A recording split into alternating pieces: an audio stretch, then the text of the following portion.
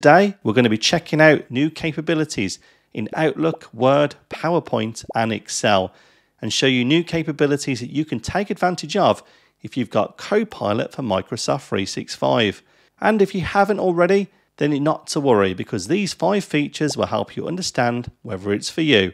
So before we dive in, I'd like to give a shout out to today's video sponsor, Teamflect, who provide leading performance management software to improve the way that you manage your team, and it's even built on top of Microsoft Teams. So let's dive into Copilot and see what those new features can bring to you. So our first Copilot change is in Microsoft Outlook. Here I am using a new version of Microsoft Outlook. And as we've also described previously, there was a capability in Copilot to draft messages and more. But now we have a new option. On the right hand side of your Outlook app, you'll find a Copilot icon. If you go ahead and open up that dialog, you'll now get a new Copilot sidebar inside of Outlook that can also control what goes on in Outlook and do more as well. For example, you may want to create a new mail rule to be able to move or categorize emails depending on different scenarios. Well, now Copilot can do that for you. Let's go ahead and add a prompt into Copilot and show an example of that. And I've now given Copilot a prompt to create an inbox rule to categorize emails from Alex Wilbur and mark them as read. And here you can see that Copilot has now came up with that action and added it as a category that I can now refine or just go ahead and save. So Copilot can now work with Outlook and change categories and more. And another use of this sidebar can be finding out all important information across your emails, documents and more. I'm working on Project Greenspace and I need the latest update. And through Outlook, I can do exactly that. Let's go and ask Copilot to find out the most recent information on Project Greenspace. And we can see that Copilot's now identified the relevant information. It's found out that I had a catch-up organised, that also there was an agenda which included an additional spend and more, all coming from across all of my files across Teams, SharePoint and in Outlook. So now you can simply ask for updates on your project through the Copilot sidebar inside of Outlook. And now there's new changes in Microsoft Forms. Previously we could create new forms like surveys, but we couldn't create any quizzes. But not anymore. With the help of Copilot, we can now generate quizzes. Let's go ahead in Forms and select a new quiz. And inside of Forms, we can now see we have a draft with Copilot dialog appear. I'm going to go ahead and add a prompt in so we can create a quiz for high school students around a particular topic. With our prompt added into Copilot, we're now going to be creating that quiz for high school students aged between 14 and 15 years of age, focused on programming languages and how they are used across IT systems and their importance, and also would be handy to focus on mobile application development, and I want 4 answers for each of these questions. With that now added into Copilot, we'll see live on the screen that Copilot begins now to create our quiz that we can use with our students. And our quiz is now completed. We have 10 different questions here that have taken less than 30 seconds to get created in Copilot. I could also fine tune this by asking for further information or detail, but I'll go ahead and select keep it. With that now done, we now have our quiz completed and ready to go. But we can also have further suggestions to help our form or our quiz.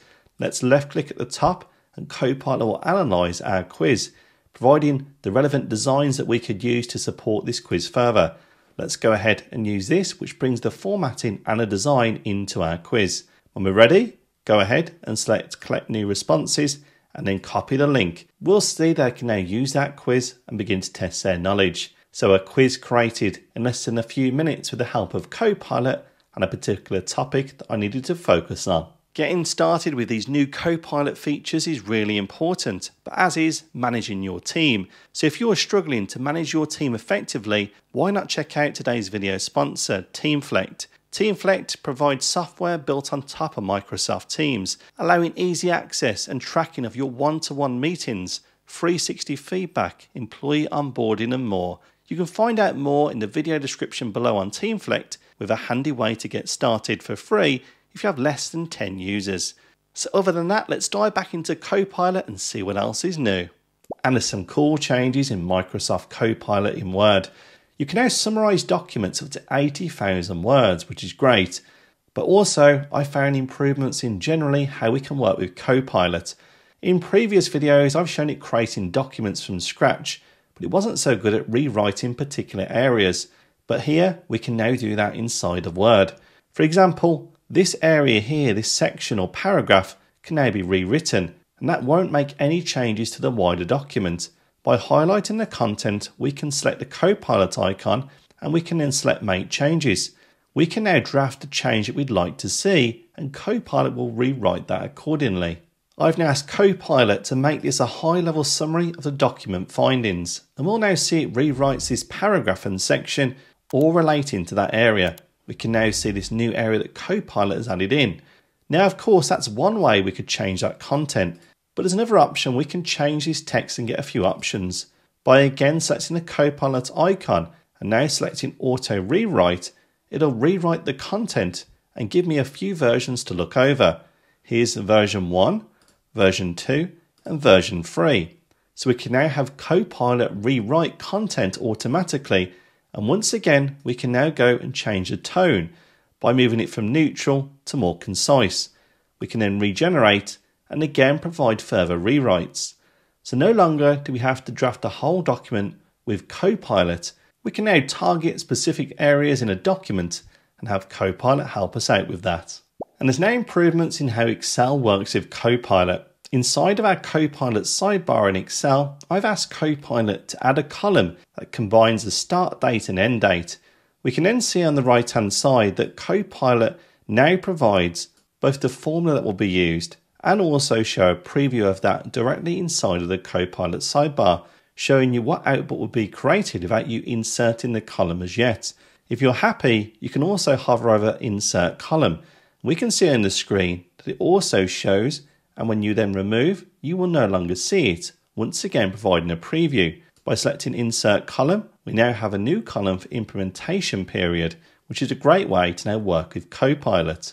We can also have Copilot show suggestions for other formulas. Here it's also identified that a cost overrun would be pretty useful inside of our table of data. So let's go ahead and add this column in to show the cost overrun, effectively the difference between the budgeted and the actual cost, which is helpful to have inside of our table of data. And you can now see that Copilot can also apply further formatting to cells. Here I've asked it to create a heat format in the cost overrun column. That's not actually an Excel function. Instead, it's a color scale. But Copilot has identified the meaning or the reasoning of what I'm looking for and now recommended color scales, and now we can apply it into the data itself. And there we go. We've now applied a very simple color scale with just a question into Copilot. So Copilot can do a lot more in Excel when it comes to formatting and formulas that we didn't see before in the earlier versions of Copilot in Excel. And in PowerPoint, there's now changes to the way that we can work with files. Because often clients and suppliers will send you PDF files, they won't send you Word documents. And now inside of Copilot for PowerPoint, we can use PDF files to create presentations from. So simply selecting Create here, I can now choose from this drop down of files I've worked with, noting a PDF file at the top, which is a third-party PDF report. Let's go ahead and submit that into Copilot and have this data used to create our new presentation. So we've now taken content from a PDF file of 58 pages and converting it into this PowerPoint file here, which has taken minutes to do, including all the content summarized and ready to be used in one of our next meetings. So what do you think of these 5 brand new features? Personally, my favourite is the Outlook sidebar. It doesn't sound like much, but having the ability to have a chat with Copilot and understand where your files are, or get updates on projects, and even now create new rules for Outlook is pretty powerful, and it means we don't have to keep switching apps into Teams to ask questions of Copilot. But I'd love to know what you think and your comments on these new capabilities. And of course, if you'd like today's video, hit that like button and subscribe for more great content like this too.